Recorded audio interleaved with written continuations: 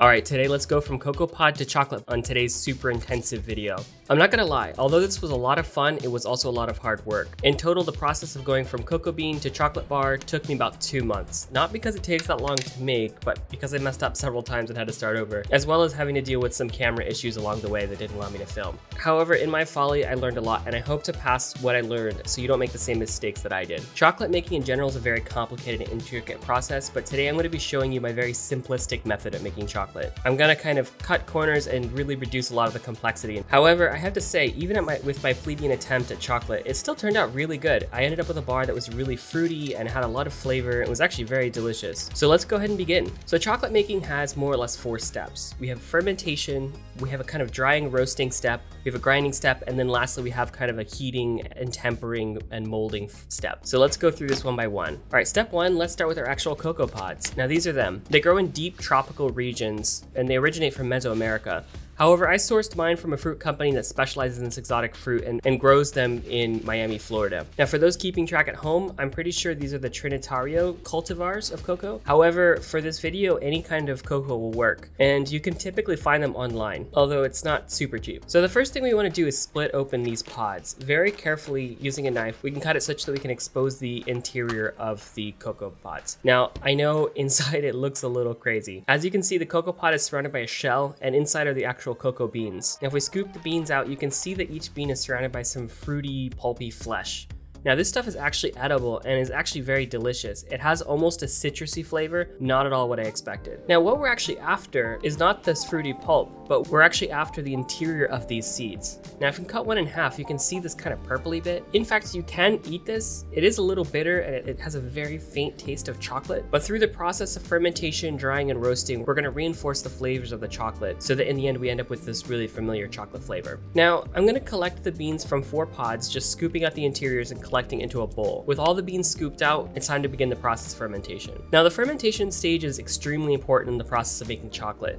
This is the stage where a majority of the chocolate flavors and fruitiness are actually developed. Now I have to admit, the process of fermentation of these beans is pretty nuanced and complicated. Expert chocolatiers have written a lot of stuff about how different stages of fermentation are really important in regards of how much oxygen exposure there is and development of acetic acid and alcohol, which all play a role in how the chocolate ends up being flavored in the end.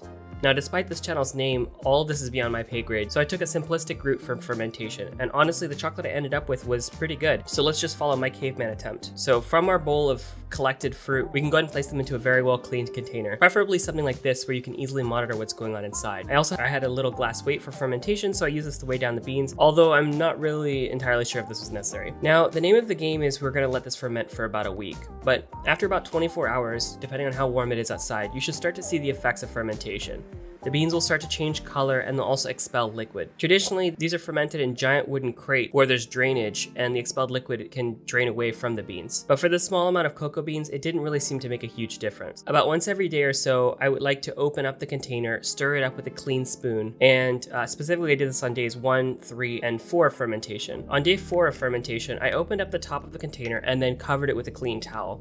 And we're gonna let this ferment open for 2 or 3 more days, stirring every day until it looks like this. Allowing the fermented beans to be exposed to the air really helps kind of bring it to that final step. So after the full 7 days, we're actually ready to move on to the next step. Now, not only does this stuff look funky, it also smells pretty funky and a little bit alcoholic. Don't worry though, that's totally normal. However, I do have to say, under the alcoholic funkiness, it will have an ever so slightly chocolatey smell. It almost smells like a chocolate liquor or something like that. All right, so now the next step is to dry these beans out completely.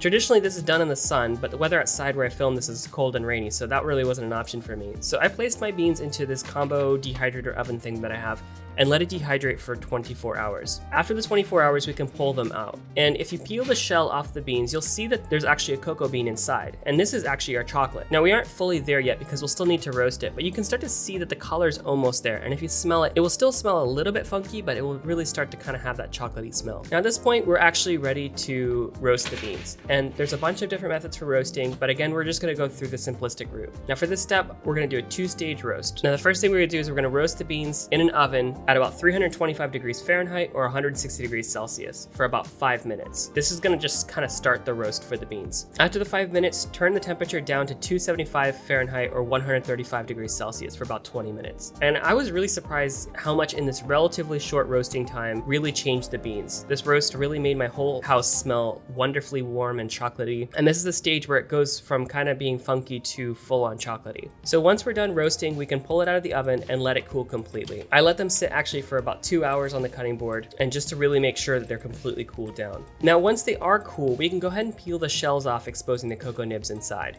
And it might help a little bit to crack them first, as I'm doing here. And I'm not gonna lie, this process was a little time consuming. It's honestly not that bad. In total, it took about 10 minutes to peel all of them. Now some small fragments of shells still ended up in my cocoa nibs, and you could either use a hairdryer to blow them away, or I just simply picked them out by eye, just kind of leaning on the side of not collecting as much chocolate, but making sure that there weren't any pieces of shell left over in our container. All right, so once we have all our nibs ready, we are ready to move on to the next step, which is to grind them up and turn it into chocolate. But before you do, it's not a bad idea to weigh the total amount of cocoa nibs you've collected, and that'll help kind of inform how much stuff to add later when we're making the chocolate bars. All right, so to start off with grinding, I used a mortar and pestle to break up the cocoa nibs. I was able to get a pretty rough grind at first using this method. Now, to be frank, if you want to be able to get the level of smoothness of a commercial chocolate bar, you need a special piece of equipment known as a conch. And these will run you about $300. So, you know, that's kind of out of the budget for my video here.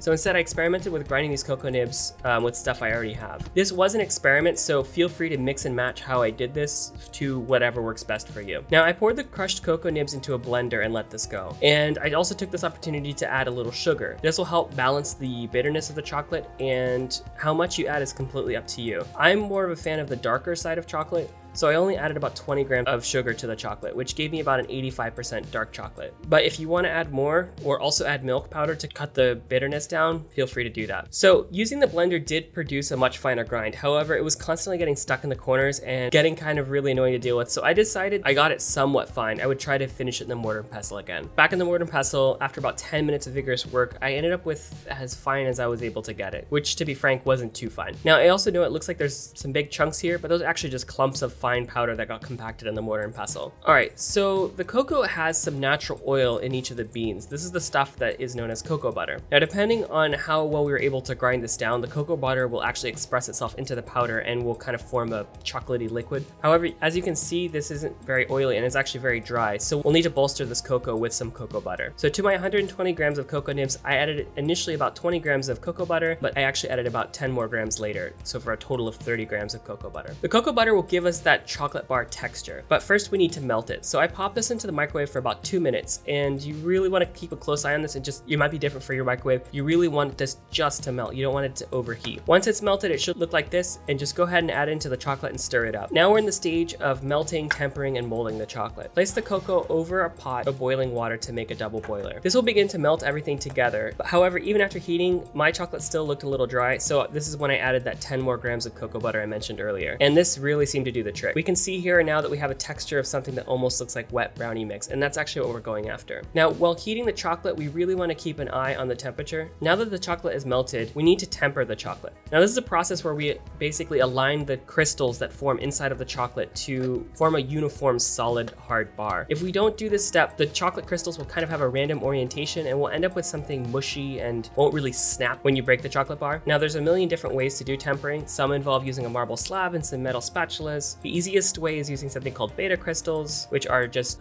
crystals of cocoa butter. But for me, the most practical way of doing this, and just kind of the easiest way, is just to use a nice piece of dark chocolate from a chocolate bar. And this is what's known as seed tempering. And this will provide a seed crystal for the chocolate to kind of form around and help align the chocolate.